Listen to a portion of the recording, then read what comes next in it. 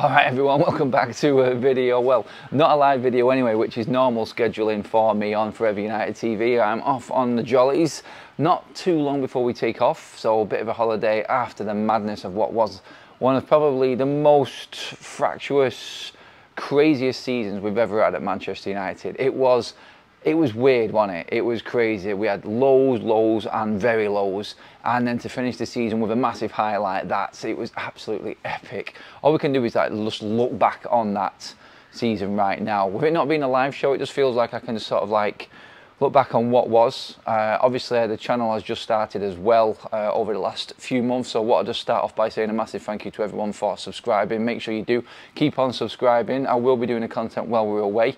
Impossible for me to do a live while I'm here right now in the slot that I usually would have. I'm happy to be abroad, flying out today and just taking it easy for a bit because it has taken it out of me this season. Like I said, it was mental. It was absolutely mental, wasn't it? And I think no one could have predicted what was happening after what happened the season before to what happened just gone now. Like, the prediction table was completely wrong. United had a horrific Champions League, League Cup and Premier League, but then finished with a high of Manchester City. So yeah, glad to be hitting hitting sunnier climes and just putting feet up for a bit and just sort of looking back on what was just, I don't know, I don't even know how to describe that season and what it was. It was a weird one. It really was. It was something that I've not experienced before.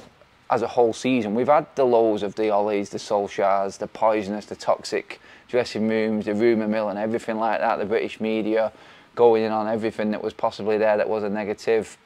Some would say that we have been negative on my channel, on other YouTube channels and stuff like that. It's just what it is. We're fans. We are allowed to be reactional. We are allowed to voice our frustrations, our angers, our jubilance when things actually do go right, like it did at weekend. What you've got to remember is, these are raw opinions that we give and what I give particularly on this channel, and everything that I say is just from the heart. I'll say it as I see it, I'll say it as it happens, and yeah, some people will judge for the negative ones, some people will judge and say that we're being over the top and clinging on to the glory days for the positives, but hey, you can't stay away from it, can you? And I'm talking to the people that are not even United fans there, because you love bantering us, you love giving us stick when it goes wrong, and you sort of just try and spin it when we actually do have a positive to talk about, like the FA Cup win this weekend. But hey, looking at what that season was in the end a little bit of hope, I thought. In terms of the way that team played, how we all came together, I thought, you know what, not too bad. Not too bad. But when it comes to the reality side of things, there is a lot that went wrong and a lot that needs to be looked at in a more serious case, because yeah, one game against City, a good game against Liverpool and a decent FA Cup run was fantastic in a season of complete negatives all the way through, but you have to be real and honest with everything that's going on right now. Ten Hag's future is being discussed. We talked about it last night. Will he stay? Will he go? Personally, I don't think any of us are going to look at an FA Cup final and look at what the fans are saying and all the jubilant fans saying we need to back him now after what happened in one game. Reality will slowly creep in and Ineos will make the decision that works for them. Like, they cannot think about the fan base when it comes to the business side of Manchester United. I'm not having a go at Ten Hag in that. I'm just telling you exactly what is going to happen with Ineos. As a football club owner, can you realistically look right into a fan opinion and go that that's why we need to keep this manager? They need to look at what they want to do. Now, I think, in the way that things have moved around, personally, I just feel like Ten Hag is trying to position himself in the perfect place to suit what Ineos want. Now, that you have to give credit for Ten Hag. You have to say, look, he is now trying to adapt. He adapted for the first time, I thought, over the last few weeks in the way he set the team up. Who'd have thought that Amrabat would have been first name on the team sheet come an FA Cup final with everything on the line by the end of the season? He's literally been in the side for 4 weeks and everyone thinks he should stay right now. Ten Hag wins a trophy and everyone thinks he should stay right now. Are we being too reactional is what I'm saying? Are we just looking at what's happened over the last couple of weeks and going, we're all right, we've got past Newcastle, we got past Brighton, we beat City in the final, 3 wins the end of the season, we're in Europe, everything's okay. Do we ignore what happened? Are we a reactional fan base right now? That's the question you've got to ask yourselves as United fans. And you know what? I don't think we are. I think we're realistic in what we've watched. we're realistic with the injuries. I've not let injuries get on top of the excuse side of things. I don't think it's an excuse for us. I think we've had enough players within this team available through a season to finish at least in the top 4. And that would have been a progressive season for me, finishing in the Champions League. But Ten Hag failed in the league, and he failed in the Champions League. It was a piss-poor attempt in the Champions League, wasn't it? But, hey, you've got to look at what Ten Hag has done in the last week. He's won 2 trophies now, and that will stand up. It will stand up inevitably. And do you know what? Ineos may think about that. They may look at it and go, can anyone else coming in or who's available now do better than what Ten Hag has done? And now we don't know. It's hindsight, innit? We don't know if anyone's going to do better with what tools Ten Hag had, what squad he had. Would the training have been different and my players not got injured? Ten Hag has to be held responsible for some of the injuries as well that we've had through this season, because a lot of them have happened in training. Are we overtraining? What's going on there at the football club? Can you blame the club for not giving Ten Hag more staff, fitness regime, and fitness staff and everything like that, just to try and look after the players better? Because Arsenal and City, quite clearly with the squads that they've had, have done well this season in the league because they've had most of their squads. So what are they doing? Playing more games than Manchester United. What are they doing different to what we are? Is it just bad luck for Manchester United, is what I'm saying. I don't think you can put it down to bad luck, and I don't think you can put it down to not having the right players available, because the only player that came back into that team against Manchester City, different to what we've had pretty much available all season, was Leacher. Is one player enough to use the injuries as an excuse? Look, Luke Shaw wasn't there, and he's been moaning about that left-hand side and the stability. I thought we were fantastic without Luke Shaw.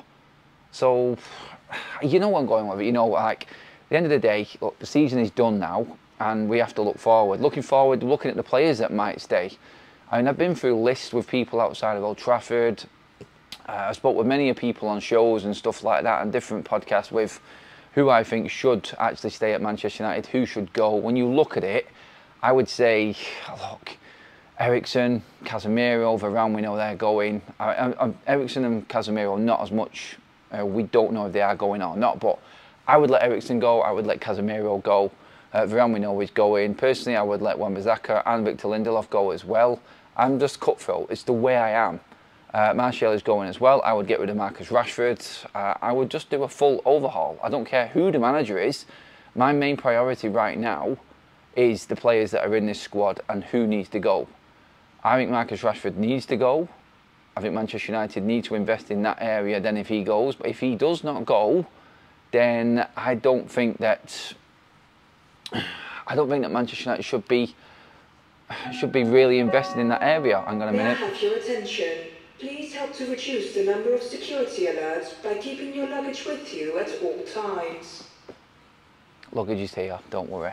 Yeah, but you've got the Jadon Sancho, the Mason Greenwood situation. Now, Mason Greenwood has just said goodbye to Getafe, so he's coming back to Manchester because he's got no other club at the moment. Does Mason Greenwood, if we cannot sort out a club for him, come on pre-season tour with Manchester United? Does Jadon Sancho, if we cannot sort out with Dortmund after this Champions League final? And you know what? Like I said, the Euros are in the way. Everything is in the way right now this summer. You look at it and you've got to just... Attention please, this is a police announcement. Would you, the owner of the vehicle, registration number WN17BJO, Blue Folder Mondial, please return your vehicle and remove it immediately. The regi WN17BJO, Blue Folder Mondial, please return to your vehicle and remove it immediately. This was a police announcement. Oh, someone's parked in the wrong spot. Back to where I was anyway. Sancho, Greenwood. There is a distinct possibility that we are going to see Jadon Sancho and Mason Greenwood on a United pre-season tour if we cannot get into negotiations early enough and settle them deals out. Like that's thinking like Greenwood's coming back to United. He's now going on his holidays for pre-season, just like Jadon Sancho will, both not in the England squad. United need to get onto them deals, first of all, get them sorted, get them done, because We need to know exactly what money we can make from that to invest back into the club. And then when you look at that, that brings Marcus Rashford into the equation, because you've got to say that if Sancho and Greenwood cannot be sold, Marcus Rashford must be sold. We need to make room. What are we going to do if we cannot get rid of Sancho and Mason Greenwood? They are just going to be there, and whatever manager is in place at Manchester United will probably end up having to use them players. They will have to train with the first team squad. If we want harmony and we want to move forward, we need that togetherness at Carrington.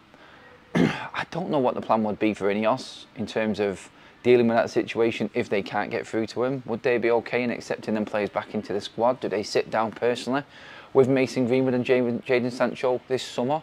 Do they get the same treatment that the other first team players get? Do they get that one-on-one with Brailsford or whoever it is at Ineos, speak to Wilcox? Do they look at it a bit differently? Do Ineos basically say, well, this isn't our problem, we're just dealing with what we've got right now, and we're going to use what we've got to our advantage moving forward from this point? And that might actually include Mason Greenwood, that might include Jadon Sancho. So a lot of work to do for Ineos, but realistically, when you look at it, I cannot see Greenwood or Sancho staying at Manchester United. I can see them both moving, and definitely if Ten Hag stays, you can say goodbye to Jadon Sancho. So are Ineos looking at that? Do they look at it and go, if Ten Hag goes and we bring someone else in, we might not have to get rid of Jadon Sancho. He comes back. We'll take the risk of the fan reaction to it. We'd rather deal with that than the issue behind the scenes at Carrington if Ten Hag is still in place and Sancho comes back. That's what you've got to look at. Like I said, them two on their own, top priority this summer. Get that sorted as quick as possible. Then we can move on to the first team squad. Like I said, Lindelof, Wan-Bissaka, they need to go, because I'd rather keep Maguire in the squad than Lindelof. Johnny Evans will probably go. We need quite a lot of players when you look at it. We do. We need to sell a lot. We need to buy a lot. I don't think we're going to get more than 5 players this summer. We need 4 first team players in this team. And that's the first team starting lineup for me, I feel. We need 2 centre-backs. Well, 1 centre-back to come straight in, another centre-back to cover for the likes of Evans and Lindelof, because we're losing Varane, who's the first team. Then you've got Lindelof and you've got Johnny Evans, so we need to replace them too. And then midfield, Casemiro. If Amrabat goes back, do we keep Amrabat now? I think Amrabat, and he's been doing a lot of talking online, social media. Do you know what? Most people I've spoken to now, and even the taxi driver coming here, a big United fan, I'm keeping him. I said to him in a taxi, I went, are you not just looking at this and being reactional over the last few weeks? And his response was, well, could we have got this out of Amrabat early on in the season? Is it Ten Hag's fault that Amrabat hasn't been given this chance? Did he not trust him earlier in the season? Why did he not trust him earlier in the season? He's been available for weeks. So why is he not putting him in the side? It's really interesting with Amrabat, but most people now at 20 million are probably going to say, let's trigger that. He's young enough, he's playing well at the moment, and it saves us going out trying to find another central midfielder. Because if Eriksen goes, Casemiro goes, then all you've got is Scott McTominay, Bruno Fernandes and Kobbie Mainoo. Amrabat, I think, has to stay. I think it's Casemiro or it's Amrabat. I think they'll cash in on Casemiro and keep Amrabat. I think that's the only way that Man United can do this. But we'll see how they go about it and approach that one. So, in reality, the 3 key signings, 3 key players that are top talking points right now, you would say Amrabat, because he looks like he can be a player for us now. Now he's been given a chance in the team. Mason Greenwood, Jadon Sancho, I don't think Marcus Rashford. I would say 4 players essential that need looking into, top priority this summer. There's a few players that are on the peripheral. Interesting to see what happens with Pellistri. I would keep him personally and get rid of Rashford, but I don't think Pellistri's going to stay. He definitely won't stay with Ten Hag. He's at the football club. So the Ten Hag and managerial situation at United does actually impact what is happening with Ten Hag and what Ten Hag's team will be, or if another manager comes in, if that makes sense. Because if another manager comes in, the Sancho situation opens up. The Amrabat one opens up. He might say, no, forget it, send him back on loan. I think if Ten Hag stays, Amrabat stays, Sancho doesn't come back, Mason Greenwood doesn't come back, and Marcus Rashford probably ends up staying. So we've got that. That's what's going to happen if Ten Hag stays, in my opinion. Obviously, get your comments in below and let me know as well what you think. But yeah, I could go on forever on a day talking about what's actually going to happen with Manchester United. But right now, I'm just looking back on a season where ultimately, out of the 4 competitions we were in, we failed drastically and horrendously in 3 and succeeded in 1. Luckily for the fan base and everything about United, the one that we succeeded in was the last one of the season, and we can go into this summer on a bit of a high. But all I'm going to say is just look, don't forget about what happened in the rest of the season. Look back at the games we lost. Look at how pathetic Manchester United were at times. And why did you not perform? Because a lot of them players played in them games that played in that final. Why did you not perform in them games but you did the final? Why was it the big stage game that you turned up for? To round it up, Sancho gone, Amrabat stays, Greenwood gone, Rashford gone. Palestri back in? We will see, won't we? We will see. But yeah, this video basically is just a massive thank you again as I set off on holiday. Just to say thanks to all subscribers, the members, everyone who's been involved with the channel, all the contributors, everyone like that. You all know who you are. The guys at Tifo for that platform and all the excitement that's coming with that as well. Massive thank you. We've had loads of support. We've had people trying to take us down. We've had the bad, we had the bad with the good. I know that for certain. And what's gone on behind the scenes, a lot of people will never know about, and it's probably the best way to keep it. Don't want to go on about that too much, but the big thing that has got this channel going where it is going is you guys, the subscribers, and everyone who has backed it and made it what it is. It isn't just me, it is a community, and I love the community here on FUTV, and I just want to say a massive, massive thank you to all of you guys as well that have backed me and have backed the channel, Kaz, and everyone involved. It's been an absolute ball. And we go on holiday. Hopefully I'll be back live with you later on as well, guys, if we can land in time and get a video up. And you'll see where I'm at, and we'll go over what's happened while I've been in the air with United. But yeah, that's it. Going to round it up there because I need to get probably checking on the boards and see when my flight is. It's not long away now. So guys, I'll check in with you later. Hopefully you enjoyed the video. Give it a like, hit the subscribe button as well. And come on, United.